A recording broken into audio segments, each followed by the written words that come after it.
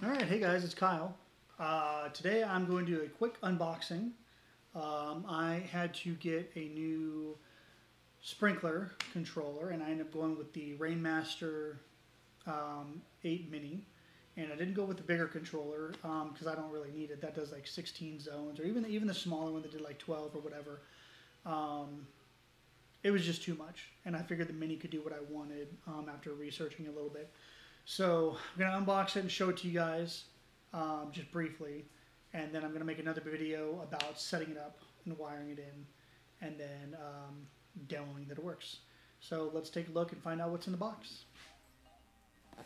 And so one thing I'm glad about is Rainmaster didn't overpackage this thing. They didn't waste a lot of extra materials with this thing. It's just one tiny box and one little thing of bubble wrap. I've gotten things in the mail where it's been a 2-inch box in a 10-inch by 10-inch box filled with styrofoam for some little plastic trinket. One thing I like about this is it has 8 zones. I only have 6. You can tie it into your local forecasting on the internet. You can control it from your phone. It's got a touch screen and it connects directly to your Wi-Fi.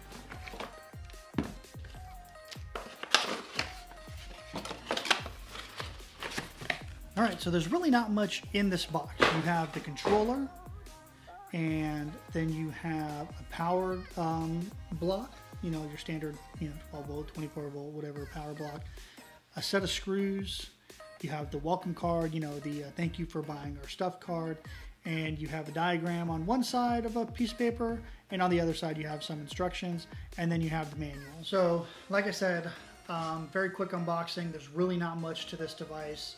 One device, one power device, and a couple screws. That's really it. So check out my next video. I'm going to set it up, hook it up, and then we're going to test it out.